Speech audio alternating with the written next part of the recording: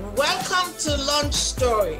In each episode, you will get a behind-the-scenes look at a course, a program, a product launch. Here is your host, Dr. Barlatt. Hello, everyone. Welcome back. I'm so excited today to have Marcio Santos with me. Marcio is the founder of nerddigital and SEO consultancy. He does SEO consulting for brands like Kettle Fire and the 10 Spot and Marketcircle.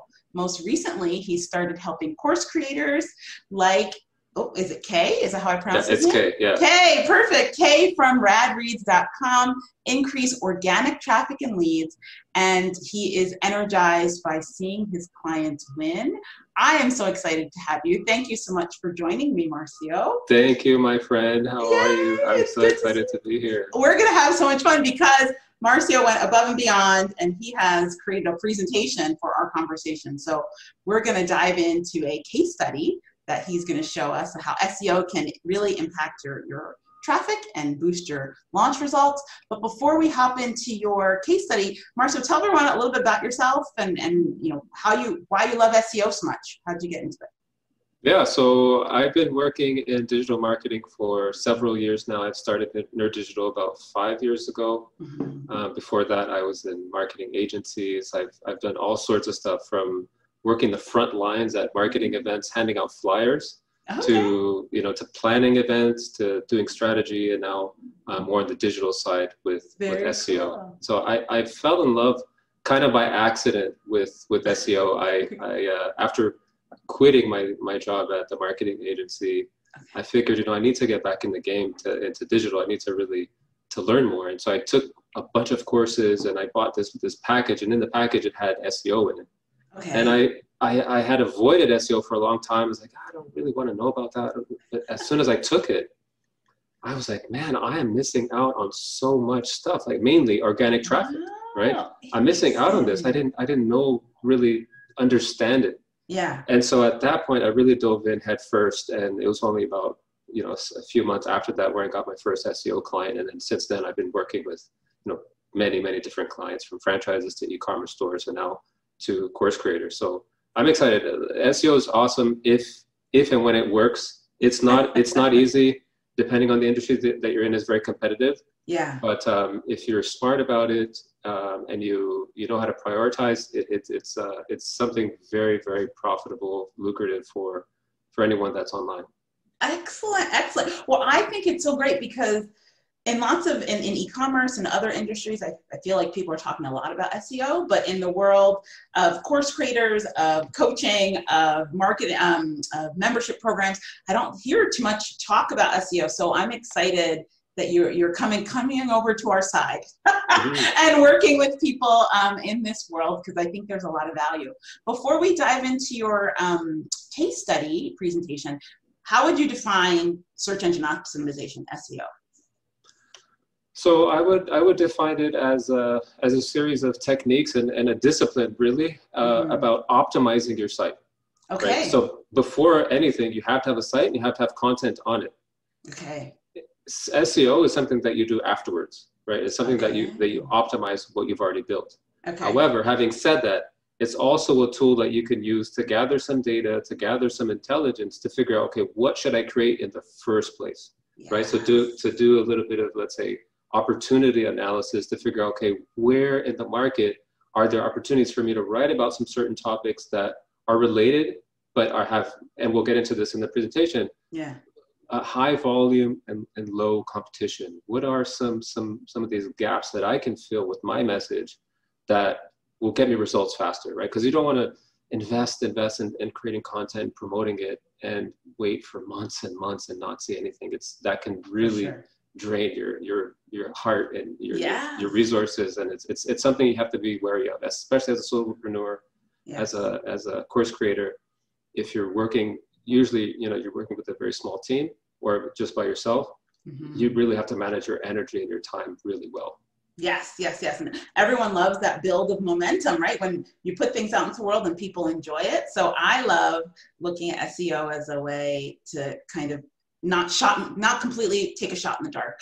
You can look and see, what are people interested in? what are people engaging with online, and use that information to really help you ensure that the stuff you put out is awesome. Okay, without further ado, let's do this case study. I'm thrilled. Let's do it. Yeah, let's do it. So you'll share your screen, and I think I'll let you present it, and I'll just ask all my little questions along the way. Okay, okay, awesome. So we're jumping straight into a case study, as Zeta mentioned. Yes.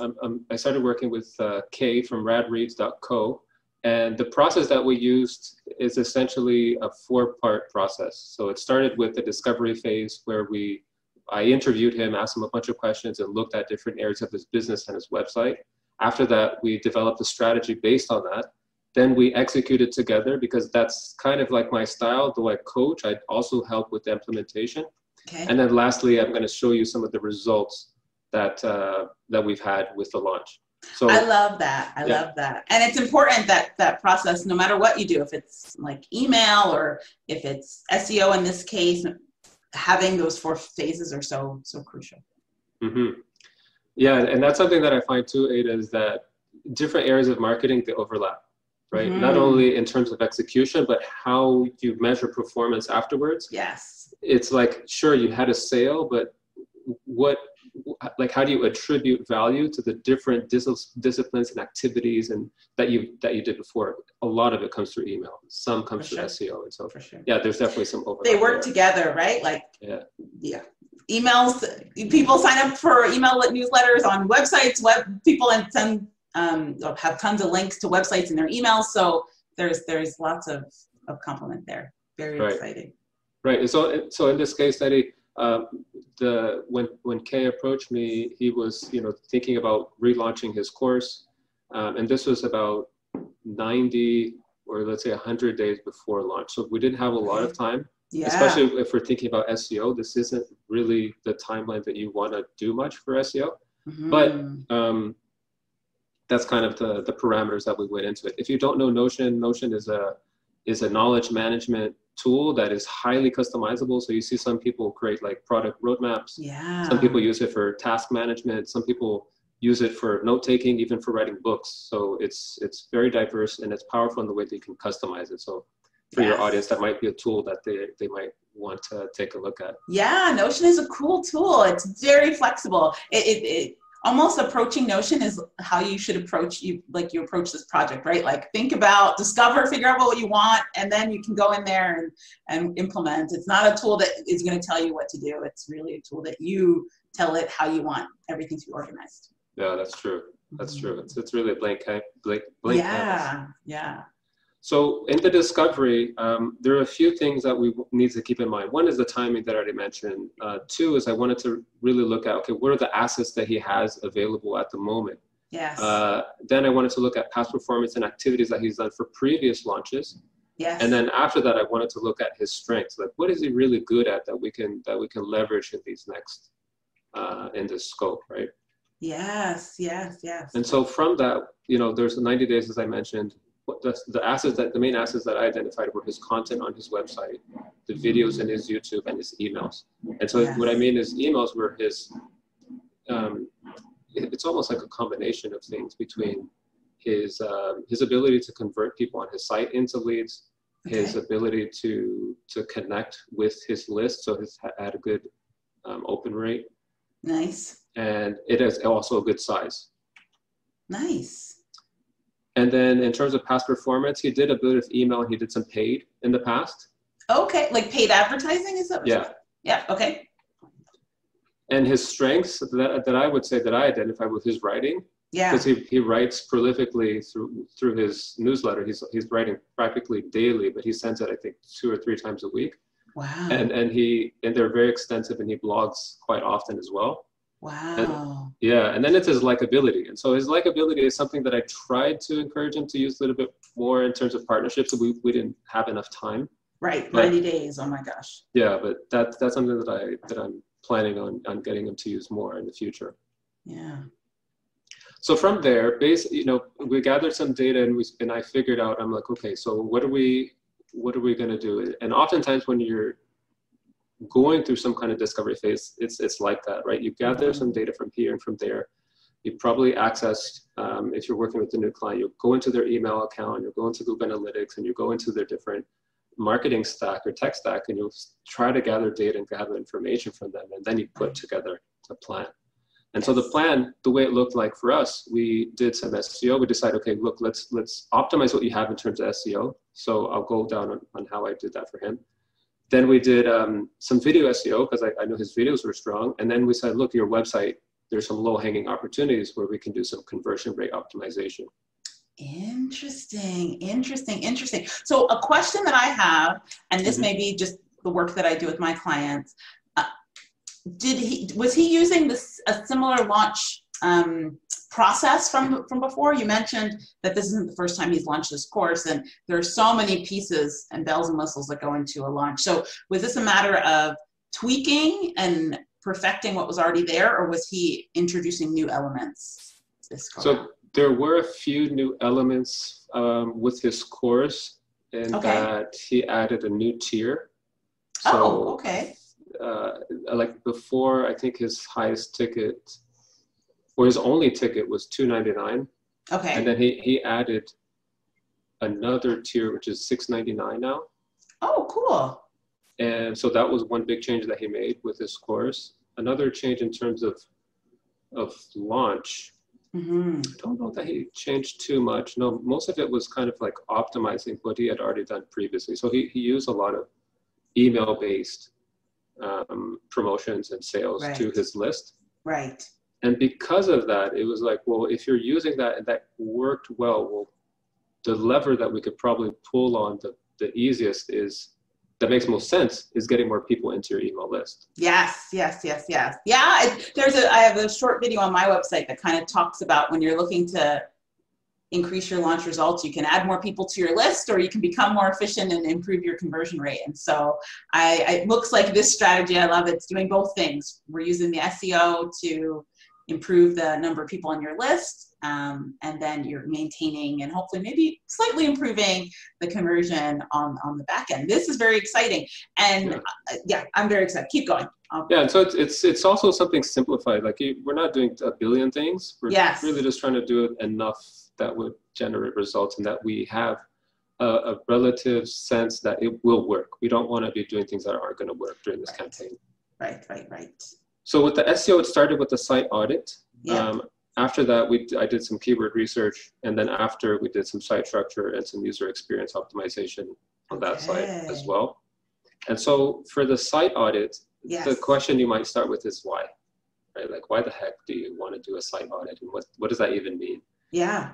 And a technical site audit is something that can be humongous, but something that can also be very slim. Like you can just call something like a site audit where you review it, just with your eyes, and you just click through it and see, okay, how does this feel? How does this work? And how does this align to your key objectives? That's one way to do an audit. A site review even. Another way to do it is to use some tools and to really dig into the data of the site to do a full audit. And so I did both. Okay. And the reason why you want to do that is because you can often find low-hanging opportunities. Right. And so I have a link here to the initial site review that we did together.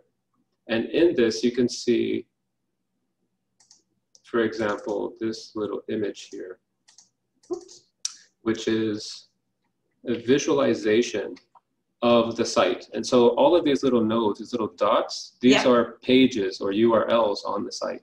Okay. Lots of content. There's lots of content, but one thing that you'll notice here is that they're kind of dispersed, right? So there's some things here on the edges that are all lonely. They're not linked to a lot. You can see like these pages have one little link pointing to them. This guy is all by lonesome out here too. And that's not good. Like these pages, usually if they don't have any links to them, if they're very far from the homepage, as you can see, they're like 1, 2, 3, 4, 5. This one's like 5 steps away. We call a page depth of 5. This one would be like, I don't know, 7 or 8 or 9. Yeah. The farther you are from the homepage, the less value Google understands or web crawlers understand that page has for you. So it's like you're telling the Google that it's far from the homepage, it's not linked, and it probably has like duplicated content. Well, I'm not going to waste time indexing that in Google, right? And so as soon as I saw this visualization, I'm like, look, there's lots and lots of things that we need to fix. There's lots of things that we need to improve. And so after we went through that process, this is what the sitemap looks like now. Like we trimmed a whole bunch of stuff off the edges, and then we built a lot more links in the middle of the middle of the structure. Like you can see things look a bit different. To the untrained eye, this might not look like a huge improvement, but to me, it's like, okay, this person went from crawling to walking type thing, you know? Like there's some good improvement that we were able to make really quickly. No, it is very visible, even for my untrained eye. There is definitely some improvement, but what I think the larger interesting point about these two images is just this idea that, oh my goodness, the depth, this concept of page depth. I don't think that most people, I wasn't really familiar with it before I met you, and I don't feel like a lot of people that maybe are watching this may be familiar with this idea. And so can you talk a little bit more about why page depth is important and how Google or other search engines are using this type of information to help you rank? Yeah, so page depth, as I said, is the measure of the distance between a page and the home page. Mm-hmm. And so every additional click that it takes to get to that page, that is the measure of its depth. So if it takes 3 clicks to get to a page, that page has a page depth of 3. And so what Google does is other crawlers too, what they do is they look at page depth as an indicator, as a signal. SEOs, we use that word a lot, signals, right? SEO signals. They'll use that as a signal to say, okay, if this page is on level 3 and this page is on level 2, it makes sense that this page is of more value, of more impact, of more importance to that business and to that website than something that's on level 3 or level 4, level 5. And so usually like an easy optimization that you can do if you have, let's say, a category on your site that you want to optimize, or you have a series of blog posts that you want to optimize, is just to change the depth. And you can do that by adding them to the homepage, right? So if you have your homepage and you have some blog posts that you want to optimize, you want to get some more juice of them, maybe they're new, for example, they don't have a lot of traffic, add a link to your newly published blog post straight to your homepage, because what you're telling Google is that, look, my most important page, which is my homepage, is linking to this blog post, right? That blog post will have a link depth of 1, right? And you'll be able to, it'll pass on a term that we use called link juice over to that page. Yeah. Link juice, that's fantastic. But I feel like this, for me, and it might be for other people that are watching, like completely shifts my brain about my website. Like, you know, people have home pages and that's cool. And you're like, okay, I got a home page and then I have this blog page and I have some other pages. And it was only when I became more familiar with link depth that I was like, whoa, no, the sequence and the order really matters. To me, it was more like, okay, there are pages and there are pages and that's fine. But now it's really learning more about how crawlers work and how Google is searching your website and identifying, you know, how things rank better more than others can give you some really interesting insights for the small changes with your existing assets, which you mentioned earlier, that can make some improvements and give you more of that juice. So I think that's amazing. That's one of my favorite parts of, as I'm learning more and more about SEO, it's my favorite part. And that's also something you can do competitively, meaning that, let's say, for example, you use a tool like Ahrefs or use SEMrush or use some kind of tool to figure out where you're ranking for a specific keyword. And then you see, well, my competitors are ranking at positions 1, 2, 3, 4, 5, or wherever they are, and you're, you know, lower in the rankings. You might, what you can do is go to their page and see, like, what type of page depth are they at? Are they on the homepage? Are they in, like, how many clicks does it take to get to that page? Is there a breadcrumb that takes you back up to the homepage and down below? Like, are they in the main menu? Are they in the footer? How far away from the homepage are they? If you can do that, sometimes what you'll find is that, look, these people or my competitor is on the homepage, that's how they're ranking higher. Or they're not, well, maybe there's an opportunity for me to jump in and send some more internal links, which is another entire topic. Yes. That can help you outrank your competitors. That's fascinating. I'm sorry for the digressing, but I figured this was such an important topic that I was like, no, let's sit here for a little while. Please continue. Thank you. Yeah, for sure. Okay, so after we did the site audit, I mean, I'm just skimming over it, but we figured out that there's some opportunities. So we fixed some technical things. Yes. And fixing the technical things again is important, because what happens is if you have things that are broken on your site, meaning like broken pages, what happens is when the crawler comes to your site, if it finds broken pages, what it'll do is it'll stop coming to your website as often. Oh. Yeah, and so if it stops coming to your website as often, what that means is it can take longer for the pages and the content that you've created to rank. Right. Whereas if it finds a competitor that doesn't have broken stuff, it will prioritize your competitor versus yours. Right. And so in the long run, if you kind of, let's say you have something that's broken in your website, you don't know about it, you've never fixed it, you kind of just, went on about your business. It could be months and months where your competitor is like taking advantage of that, like month over month over month over month. And little by little, they're just crawling away from you. They're taking steps away from you. And then later it's going to be hard for you to catch up. So fixing technical things is important. Like every project I've ever worked on in SEO, there's always been some kind of technical thing that we could fix. Always. Yeah. From multi-million-dollar websites to, mom and pop websites, everything in between, everybody usually has something that needs fixing. Right. And there's just so many parts to a website, and plugins that are updating or scripts that need changing. And yeah, so yes, there's always opportunity. But I love how your existing assets, the existing stuff that you have on your website right now can be refreshed, and you'll see improvements. Yeah. That's really cool. Yeah.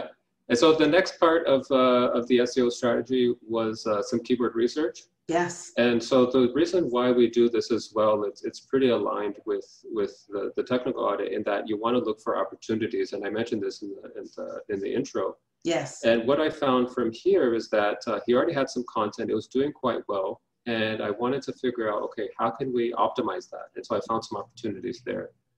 And then the next thing that we did is I looked for some opportunities for new content that would really offer him some real gains, some quick wins. And we identified not a lot, there were only like 3 new pages that he created. And then we optimized about like 3 or 4. But the biggest change that we made in terms of how his keyword research really helped us was optimizing his structure of the site. The structure of his site, is that what you're saying? So both the structure and like the content of it, it's both mixed. And I'll reveal this in the next slide here. So in terms of site structure and user experience, this is not really well known in terms of SEO. Yeah. Some people might think that it's just adding keywords and it's just adding more content to a page. Mm-hmm. But in fact, if you have a page that's on a similar topic, and the way this is done, the way you want to think about SEO is always in relative terms. It's always one keyword, how you relate to a competitor. Sure. Right? And so you always want to relate how your page relates to a competitor.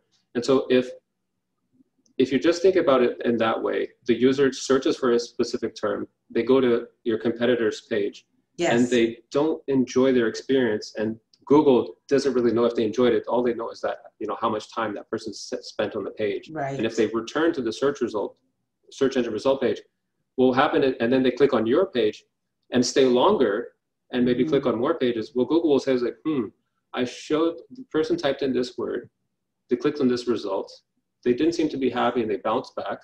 And then they went to this page and they stayed and they click on more page and they never came back to search. That means that I should show them this page instead of that page next time, right? Yep. Yeah. So if we just take it, there's tons more signals and tons more ways that ranking happens and the ranking fluctuates. But if you just take it from a very basic example, that's kind of like how user experience comes into play. Right. And it's a whole new perspective on user experience. I feel like in the past, when I've looked at it or spoken to people about it, or even attended trainings and different things about websites, there's always been this assumption that you have a person that comes to your website and they're going to come for a few seconds, but you're trying to tell a story or you're trying to convey a message within a certain amount of time. What I love about the way that you're presenting it, one is this idea of being relative. So you first have to sort of do a bit better, epsilon better than everybody else. Yeah. And for a particular phrase or a particular request. So it's not like you need to tell your whole life story, or, there's a particular reason this person showed up, and how well are you addressing that reason? And you need to make sure you're addressing that reason better than the other people. I think that that's a really cool, it's a new mind shift for me on website design. Cool. So in terms of opportunities here, what we decided to do was, like as I showed you in the site crawl, in that little site map that I showed you, there's a lot of pages that are out on the boundaries, things like that. And there are also, because we're focusing on this Notion course, we wanted to prioritize the Notion content. And so I think I have a screenshot here of initially his blog page, and you can switch this around for Notion, because his Notion page essentially looked like that. Like when you go to radreads.co/Notion, and pay attention here if you use WordPress, because this applies to you. I'm almost certain this applies to you. Yeah. And what happens is, usually he did this, for example, he created Notion blog posts. He created a category called Notion. Yes. And then he just stuffed all his blog posts in there. Yes. Right. And so what would happen is, when somebody would go to /Notion, it would say Notion, and then it would just have a bunch of blog posts in here. Right. Right. The thing with that is that it's not optimized. It's not the best experience that you can possibly offer to your users. You have to take a step back and realize that people are crazy today. Crazy in terms of busy, right? Yes. People are like on their cell phones, they have a smartwatch, and then they have a screen, and then they have like an iPad in between them and their screen. There's so many screens, and there's pop-ups, and they have a smart home, and there's smart bulbs. Like there's so much stuff going on with people that you have to hold their hands and help them and really create an experience, as Ada mentioned. Yeah. When you're trying to get them to read your stuff and to stop, right? Like the main thing that you want to get is their attention. After that, you want to get them to stop and like actually read something. And so from this, what we transformed here is his blog page. We transformed it into this. So his Notion page, instead of having a bunch of Notion posts, we curated the best Notion posts. Then we reorganized them, right? We reorganize them in a way that is presented in a way that you can read it. Like if it's basics, if you're looking for comparisons or templates, or if you're looking for more advanced concepts, right, you can self-identify where you are in your Notion Hub learning journey or Notion journey.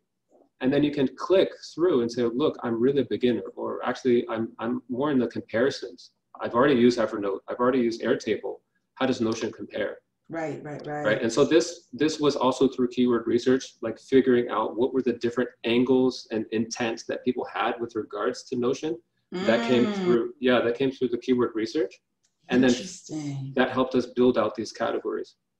I love that. Yeah. It is a completely different way of putting it out there. But when you take a step back, you're like, oh yeah, as a visitor to this website, it is, even though it's less visual and the fact that there's not as many images on the screen, it's more direct in terms of what do I do? How do I use this page to get from where I am now to where I want to be? So that part is very exciting. And one thing that I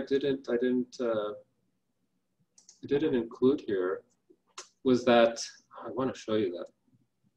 Can I just, I'm going to show you that. Okay. And it's the fact that another little step that we took here was to add at the bottom of the page. So this is the bottom of the page. We added those same images for people to go back to the hub page. I see. Right, and so there's a little bit of tweaking that we had to do inside the WordPress backend so that we could change the permalink structure and change the categories and make sure that instead of pointing to a category, you'd point to a page. There's a little bit of tweaking that you can do. It's a little bit technical, but it's doable. But that's how this was, we were able to do this. Like we're able to trick WordPress, instead of linking to a category page, link to our page, right? So that we have full control of how it's displayed and like how it feels. Right. That's one thing I wanted to show you there. Very cool. I was curious if those were links.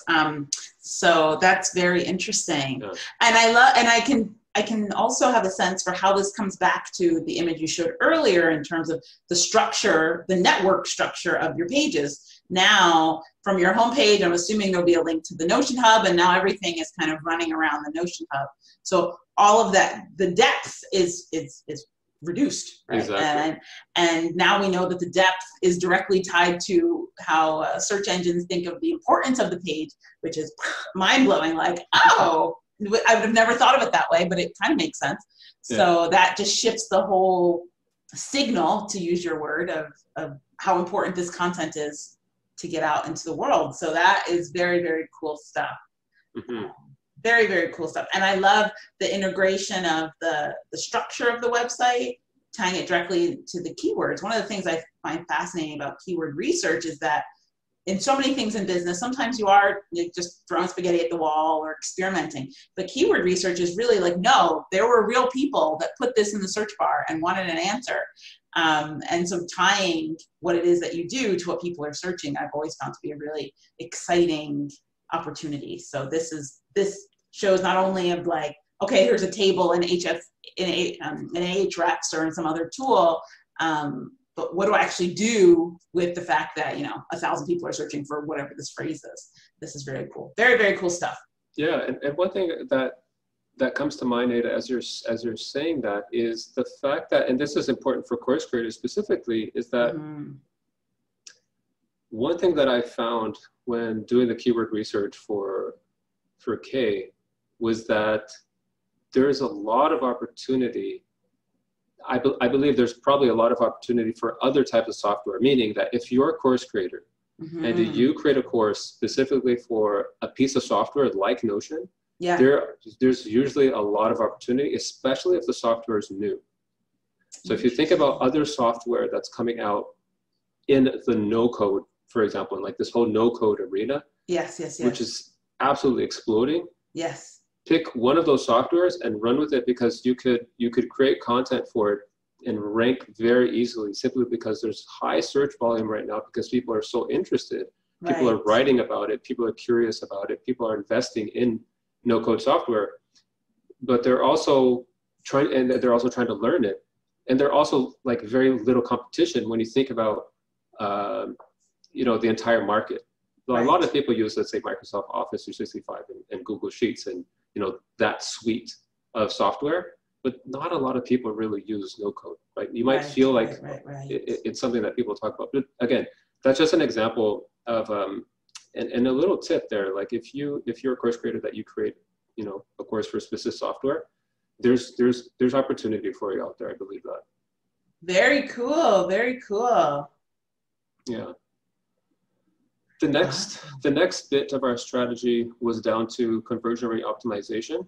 Yeah. And so our main metric for everything that we did every week, whenever, or bi-weekly, whenever we would speak, was leads. Okay. But before a lead happens, we know that, and obviously we need more traffic, but in terms of how our site is performing, we wanted to make sure that people were spending more time on page and they were visiting more pages. And the hub page helped us with that a lot. So we saw time on page, I think, go up by like 36%, and pages per visit go up by like another 30%. And that led to more leads, right? So the more time that people spend on the page, what that is doing is people are trusting you more. Right. People are getting to know and understand you a little bit more. People are watching more of his videos, reading a little bit more. Actually, let me convert. Let me get the downloadable. Let me get the sheet. Let me get the template. The lead is almost like a result of these leading metrics, right? So like let's call these lead metrics. This is kind of like a lag metric of our performance. Right. But then it becomes like a lead metric in the next thing, which is sales. right? Which we'll get into in a bit. Because it's always a process, right? So there are these key steps along the way in engaging with people and having them purchase your course. And there are different ways that you can measure the steps up to it, leading up to it. And then there's steps that happen after, that lag after. So, yeah. Yeah. So cool. One of the main places where we spent a good amount of time and some effort and some thought was on the homepage itself. So this is what the homepage looked like before we started working together on mobile. And it's important for you to visualize on mobile first, because Google is using mobile-based indexing first. And what that means is they're crawling your website with a mobile browser and with their mobile crawler, and they're looking and using what they see on mobile to help you rank, right? They're using what they see on mobile to define how are they going to prioritize, one page versus another. Another thing too that it's important for you to keep in mind, the reason why Google is doing that is because more users are on mobile, right? So they're going where the market is and where the market's going to be. And so you want to make sure that your site is optimized for mobile. And so when we first looked at the homepage, we can automatically see, like, look, our key metric here is leads. We need to make sure that above the fold, we're bringing people into your lead list. Right. We put the form right up top. We deprioritized, a little bit of this content so that we could make sure to capture some more leads, and this led to a little bit of a boost. Beyond that, what we also did on the homepage, I think I have to move this aside or people won't see the screenshots. Let me put it on this side. This is what the homepage looked like before. So it just had, hi, I'm Kay, and an image and, a little blurb over here, and then the sign up box. It didn't really have a footer. It didn't have anything else other than that. And I told them, look, we really need to leverage a little bit more of your expertise here. Like, you've been featured on CNN and Wall Street Journal and stuff. So we use these images here to as social proof. Right. They're also something that catches people's eyes. Like, images themselves, they tell a lot of story. Like, as soon as you see CNN and Bloomberg, you're like, there's a lot of stuff that goes on in your subconscious that helps you tell a story and helps attribute some value to the website, to this author, to this course creator. That's something that you can use too. So if you're a course creator and you've created something, you've been featured somewhere, make sure to use those logos on your website, because that can help attribute you there's this halo effect that those brands will, lend you some trust as soon as you place them on your site. So the same copy is there. We kind of broke it up a little bit so it's more readable instead of this big block of text right here. Yeah. And the important thing there is that people don't read. Yes. Like, users do not read, they scan. So what happens is their eyeball will jump all over the screen, and you can see this when you use something like Hotjar. You'll see people's use mouse cursor jumping all over the screen. You'll see, like, the scroll down, scroll up, scroll down, scroll up, and maybe they just bounce around. And what you notice is that, okay, things that are bolded and underlined and highlighted and broken apart, that's where the eyeball just kind of jumps into it. As soon as they see something interesting, okay, Oprah for millennials, and then they might read the next few words after that. But they're not going to stop and read every single line. Don't even expect that. Right. We also added some images. So these images are from other course creators and founders. And so we thought it was relevant to add them too. And so all of these things, they helped boost his conversion rate optimization. And then here we added some important links to some top pages that we wanted to optimize, as I mentioned before, as a technique that you can use too. Yes. And then lastly, also our menu. This is something that not a lot of people think to do, but we cut out a lot of stuff, right? Like, we removed links from here and we put them in the footer, because again, our main idea that we wanted to do here is promote Notion. We wanted people to get to our Notion Hub. So this is exactly what Notion Hub is. We wanted people to know about him so they can trust him. Let's get them to the About page. Let's get them to the Notion page. Everything else is secondary. So you have to be ruthless when it comes to prioritization. If everything's a priority, then nothing's a priority. So make sure that you're, and you can think about this on a let's say, as like a campaign approach, right? So let's say you're a few weeks before your launch, a few months before your launch, a year before your launch. How does your menu change? How does your website change based on where you are in your season, right? In your campaign for your marketing strategy. That's something you want to think about. Another thing that we implemented was a pop-up. So we implemented this exit intent pop-up that we weren't using at all. Like, I don't think he ever used an exit intent. And when we looked at our numbers, the reason why we did this, we looked at our numbers and we had established a goal that we wanted to reach in terms of leads. And we're like, you know, we're a little bit behind that. And there's a really cool thing that I learned from working with this other guy, where he talks about your goals in terms of how it tracks to the month. Okay. And so let's say, for example, if you're in week 1 of the month, then you're in, let's say you're 25% elapsed, like 25% of the month has gone by. Sure. But you've reached 50% of your goal. That means you're 25% ahead of where you're supposed to be. Yeah. Yeah. Right. So I love that, because it gives you, like, at the moment, where am I? Yes. And what should I do? And so, like, we had one of our bi-weekly or bi-monthly calls, and we said, you know, look, we're like about 15-20% below where we should be for leads. Sure. We have to do something now. Like, what can we do that's easy, that's fast, that will definitely get us results?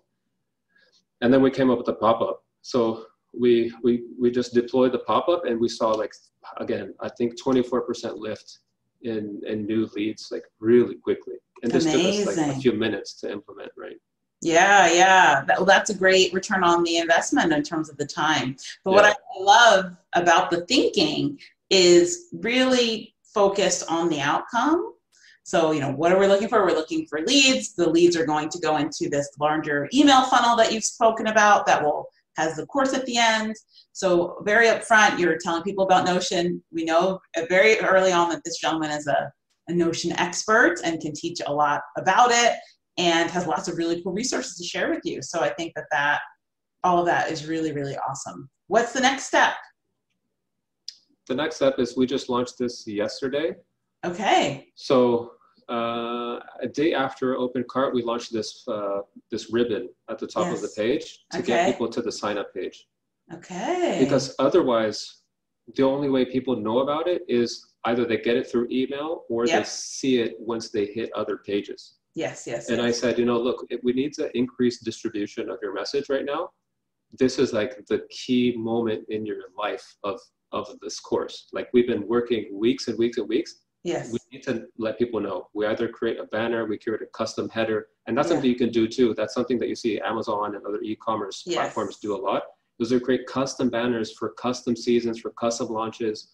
You know, they'll make it pretty. They'll use imagery and messaging to help ignite these feelings and these thoughts inside of you. Say, wait a minute, I can't miss out on this, or wait, this is a great opportunity, or wait, there's a discount, or wait. Like, that's why they do it. They make it time sensitive, and that's also that we did here. We mentioned time and we mentioned the offer, and we got them to click. And so again, we saw a little bit of a lift here because we only launched it just yesterday. Yes. But it's rolled out site-wide. Fantastic. That's a great tip. How are we doing on time? We are going to have to wrap up shortly, but this is one of my longer conversations, but it's been a good one. Let me zoom past. I only have 2 more slides, I think. So the last bit of the strategy was video SEO. So he has a YouTube channel. He's already been creating some videos on YouTube, but I saw that he had more opportunity to optimize. And when you're optimizing on YouTube, it's very different when you're optimizing for Google search. Sure. I don't have time to go into that. Ada, I talked to you about that later. I know. I know some of the good stuff. Maybe we'll see if people are interested. Leave a comment, and we'll have Marcio come back and talk about videos. Yeah, but essentially, like the titles, the tag, the descriptions, and engagement of your video, meaning how interesting is it? How able are you to capture people's attention and not let them leave? Like, all of those elements together, that's what we worked on together. And we were able to see a very significant increase in views for him. Like, his YouTube views went up, and this was in a matter of days, right? Like, so and we only optimized like a handful of videos, and we saw a really big spike. Like, I was really happy with this. How do we read this chart? Or, like the blue line, the green line, the teal line, what does it all mean? So the blue line, these are YouTube views. Okay. And so these are just a total number of views that your videos have had. Every time somebody clicks on play, that after a few seconds, I believe, it's considered a view. Okay. And suggested view, this is like suggested videos. So for example, if after you search for, let's say, keto diet, and you've watched a video, anything that comes up in the sidebar, that'd be like a suggested video. Or after you close YouTube, after you close YouTube, come back the next time and then you go to the homepage of YouTube, the suggested videos in there, that would be another, let's say notch right here. Yeah. And what platform is this that you're looking at? This is vidIQ. vidIQ. Okay, yeah, I'm not familiar with that. Very interesting. It's another tool that's very useful. You can use it. It's across the entire, let's say, video SEO lifecycle in terms of planning your video, figuring out what topics are there, the keyword opportunities, search volume, and then even on optimizing and promoting your videos too. There's some cool stuff that we're actually using a new feature that they called description campaigns. We're rolling that out, I think, over the next few days. Oh. Yeah, and then lastly is measurement. So I wanted to show you just like a dashboard that I put together for pretty much all of my clients. I usually put like a custom dashboard together, and this is one of them. Yeah. And I wanted to jump over to the last slide that I created from the last dashboard, which summarizes our KPIs, because this is something we don't always have time to look at all the numbers, but we always have time to look at this. And so in this dashboard, what I did here is, you can see here, this is the month of August, this is the month of September. And the way you want to look at this, the way you want to read this, and you can think about this, you can do this on a piece of paper, is you want to think about how, you want to think about it in terms of, let's say like a funnel, like people are familiar with this, a marketing funnel. You want to think about it in terms of depth of engagement and how that leads up to your major lead, your major KPI. Okay. Ours is leads. Sure. But then there are these leading metrics that happen before it, right? Yes. And so we have the user, we have new user, we have pages per session, we have average time on page, and then we have a lead.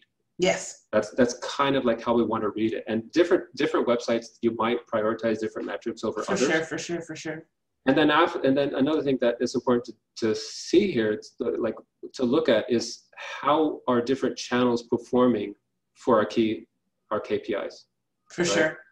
And based on that, you can say, okay, look, we're making some investment in organic search. Is it performing? We're making some investments in social. Is it performing?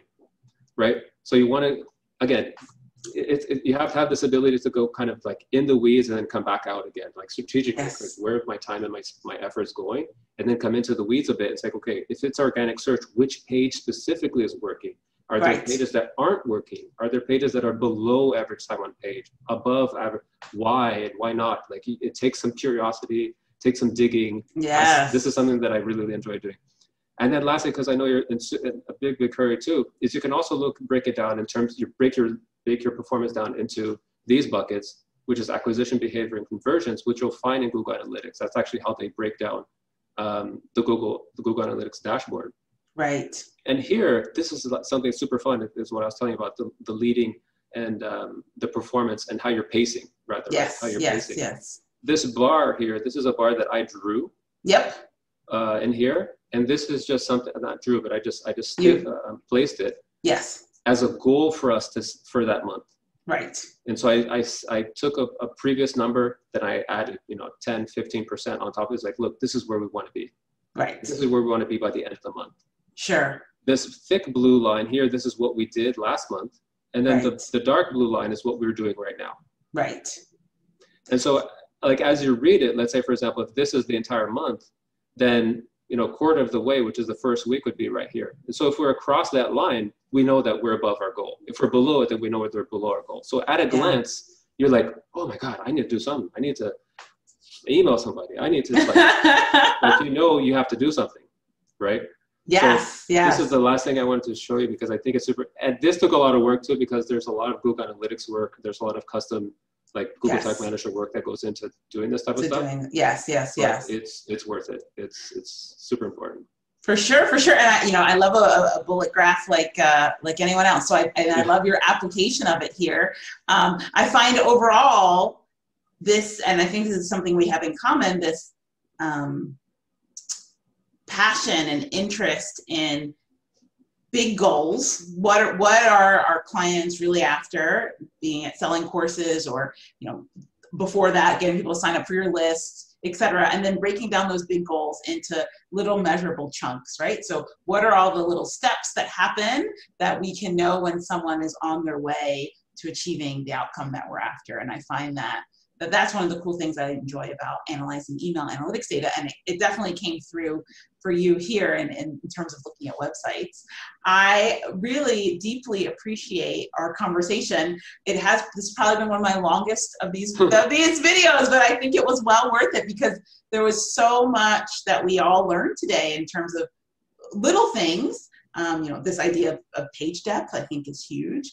Also the idea, what was the other? There was, I guess mostly page depth. There's probably more. If I re-listen to this interview, I'm sure I'll be like, oh, I forgot that one, which was great. And then also I loved how we got into the weeds and really could see that in a fairly short amount of time, for 90 days, for you to be in this process, to see this kind of result is really, really cool and encouraging. And only, that's one of the reasons I like launches so much, is because within a fairly short amount of time, you can get something out the door and see the money come in, and then you're like, okay, I need a little bit of a break, and then we're going to do it again.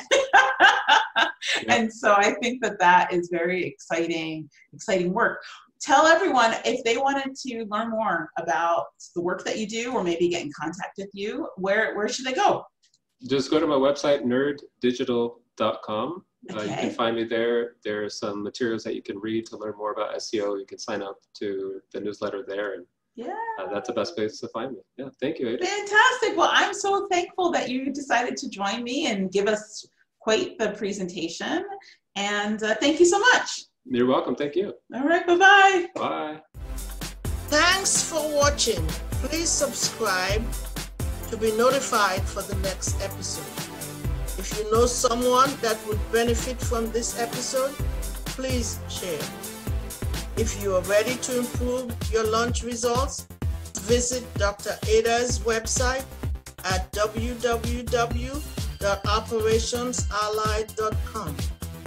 All of the links mentioned in the episode are in the description below. Have a great day.